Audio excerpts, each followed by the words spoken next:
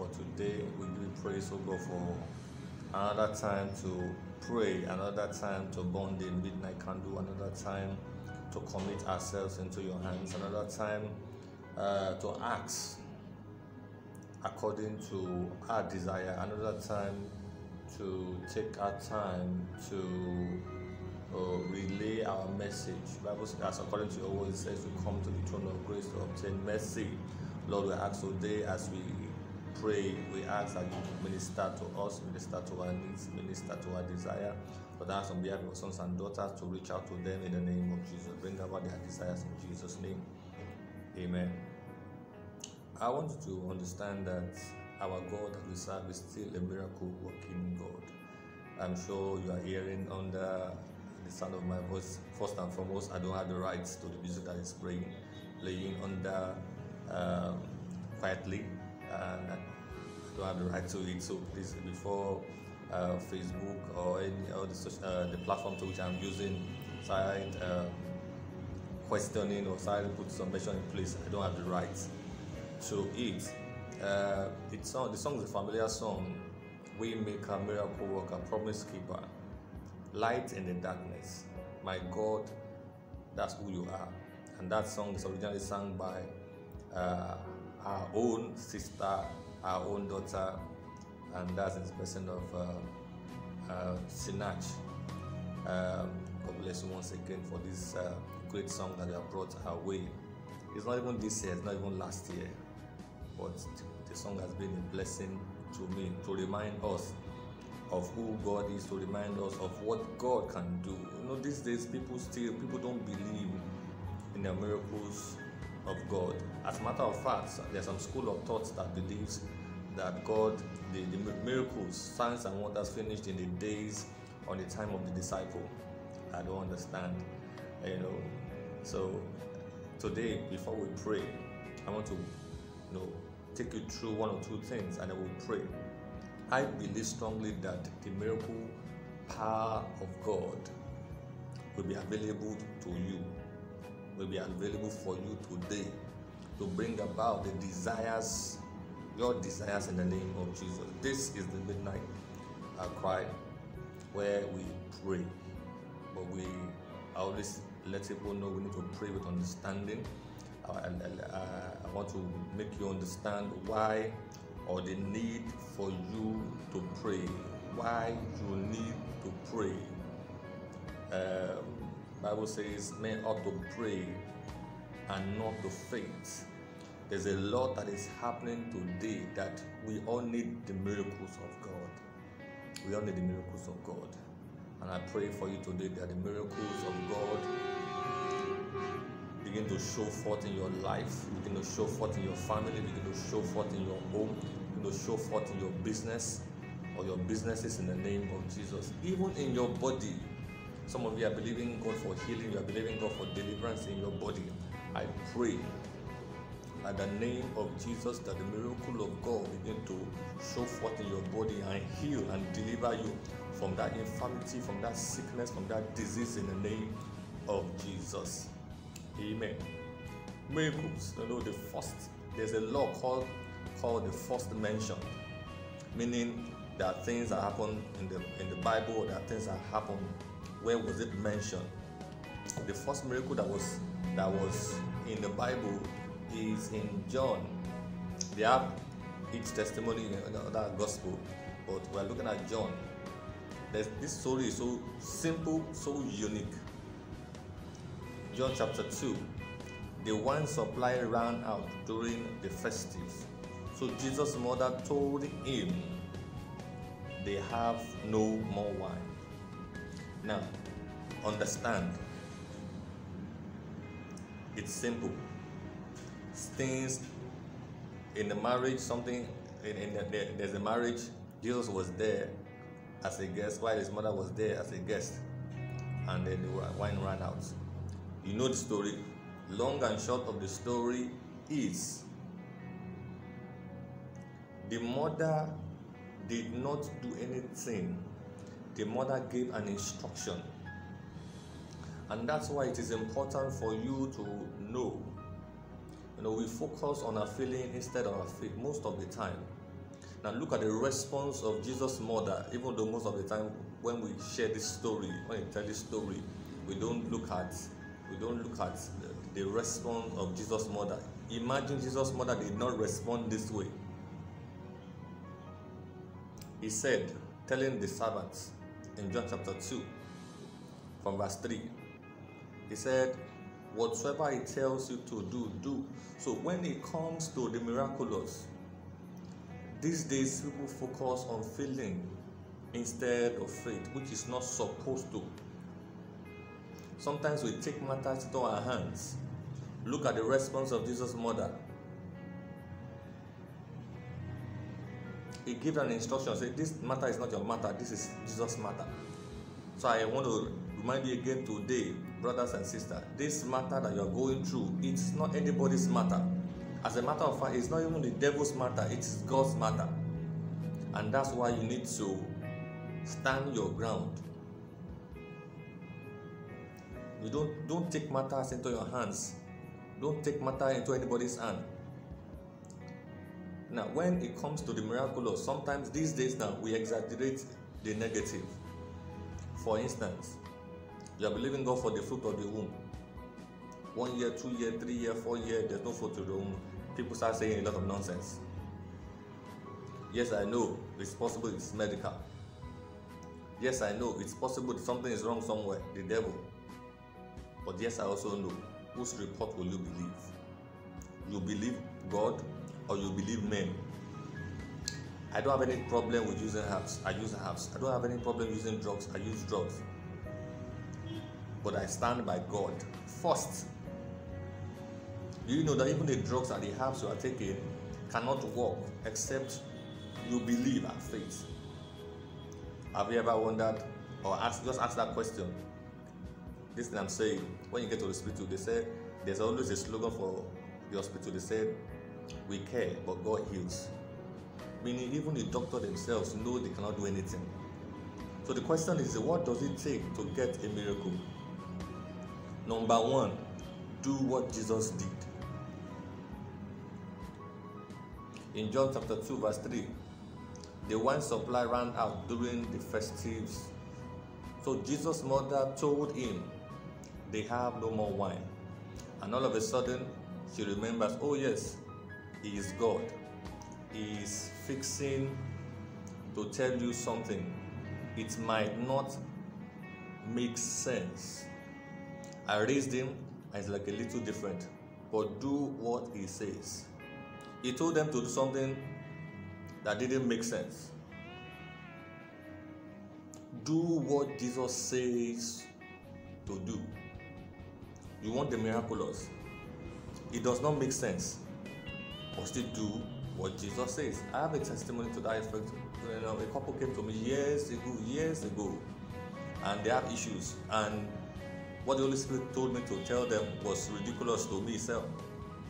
But I told them, say, go and do your wedding again. And they did the wedding again. And all of a sudden, somebody somewhere brought a fresh food to them. And then they didn't need to pray any prayer. They got the miraculous.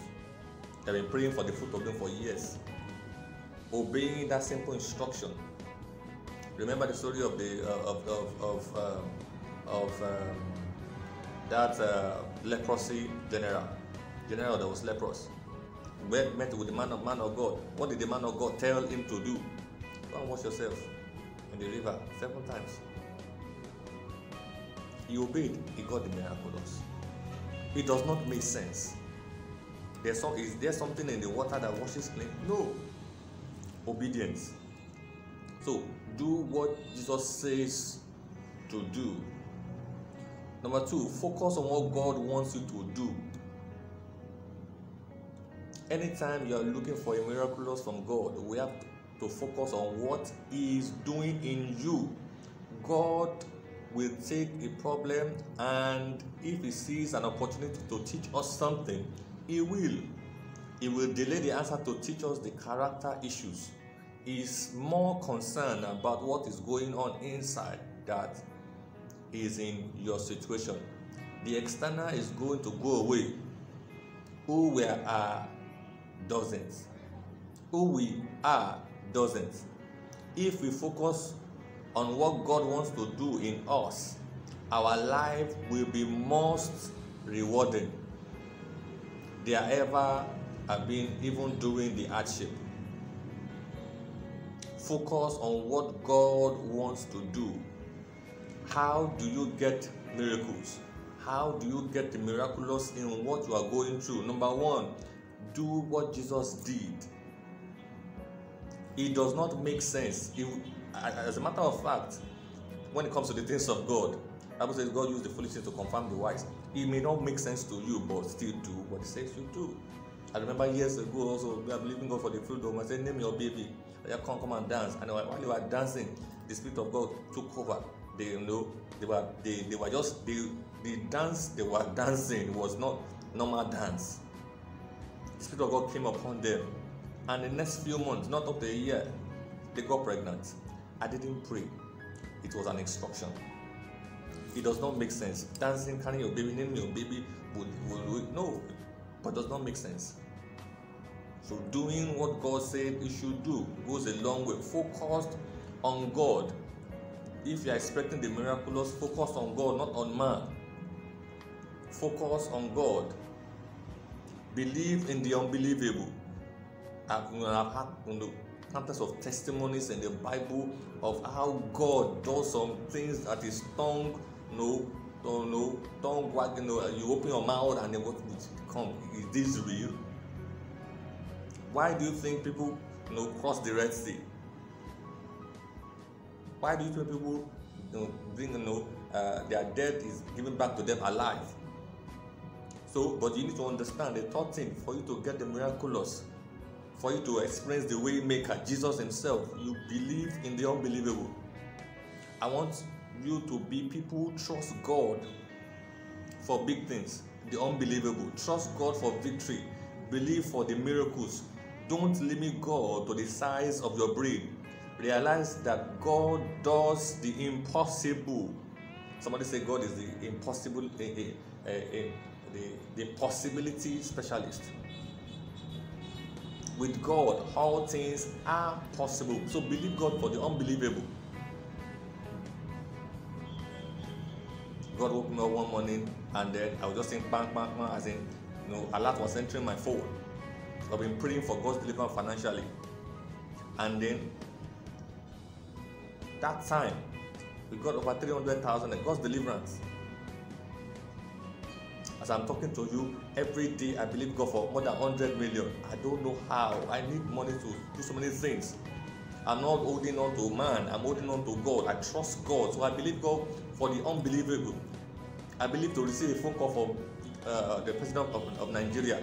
I believe God to have my own office at the headquarters.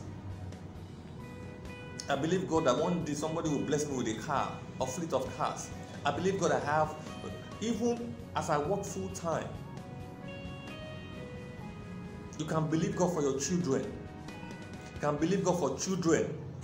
To give your own children. You can give, sometimes when I tell people that there was a time I was a sickler. There was a time I have all sorts of, maps on my body, eczema, skin disease. But as I'm talking to you right now, nobody prayed for me. I believed God for the unbelievable. I don't fall sick anyhow. I don't have any skin disease again. Nobody prayed for me. So understand, to get the miraculous, you need to believe God for all the unbelievable. Enough of all this. Yes, I know there are men of God that carry grace, can pray for you, but they can't do it by themselves. You have to join your faith with theirs also. Don't forget 1 Chronicles 20 chapter 20. You must believe in God. Then you must believe in the servant of God that is praying for you. Number 4, don't forget what I'm sharing with you is about the miraculous God. What does it take to get a miracle? Number 1, do what Jesus did. Number 2, focus on what God wants you to do. Number 3, believe in the unbelievable. Number 4, expect the best. We need to trust the Lord for the best. Do you think it will be exciting if all of us lived our life expecting the best. Pray for those who have no joy. It's gone. Relationship is dead. Disease. Put your faith back in God. Expect the best of. I wake up every morning. You know, I was in the school as a pastor, gathering counselor to schools. So I was in the school this morning, and I was sharing with them. And I told them, do you know that even now, as I'm sharing this, my thoughts with you with the scripture, this is the amount of money I have with me. And all of them looked, that can be possible. So I brought out that money, and they were shocked that I was telling the truth.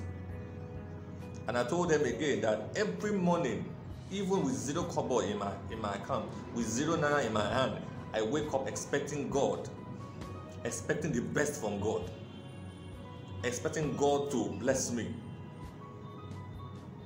But adventure, that day goes like that, doesn't happen.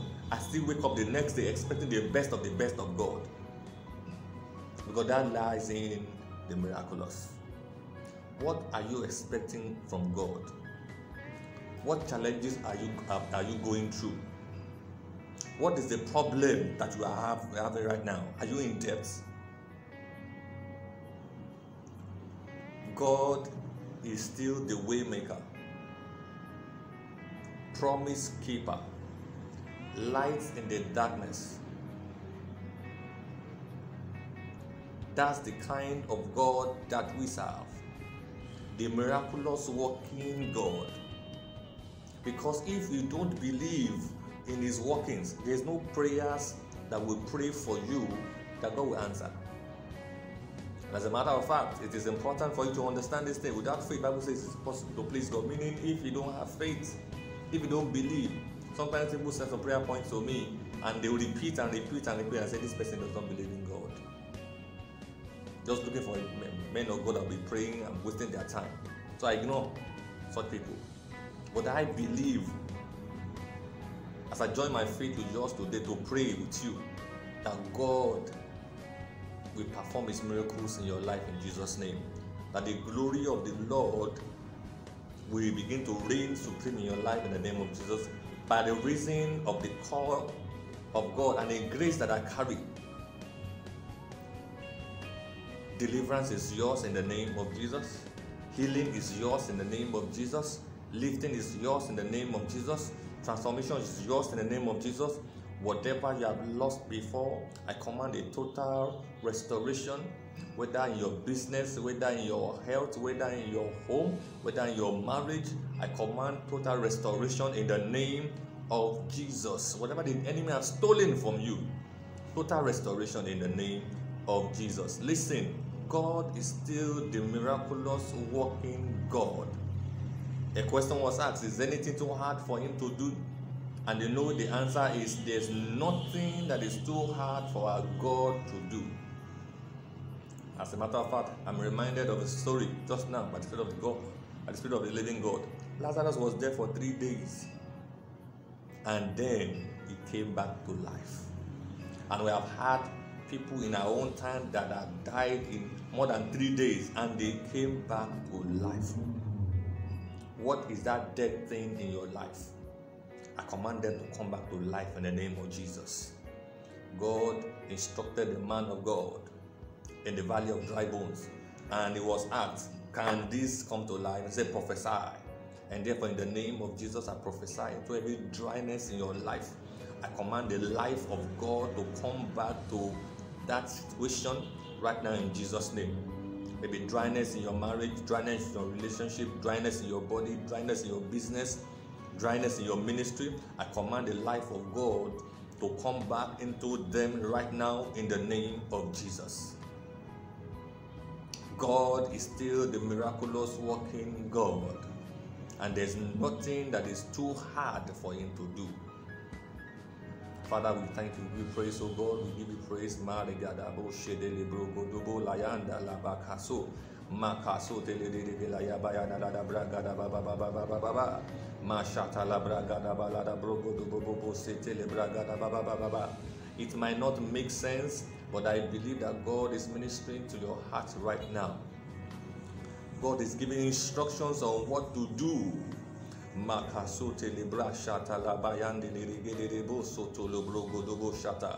Whatever the Holy Spirit is ministering to you to do, please go ahead and do it. It may look ridiculous, go ahead and do, because there lies in your miracles. Don't forget the things I shared with you, how to get a miracle.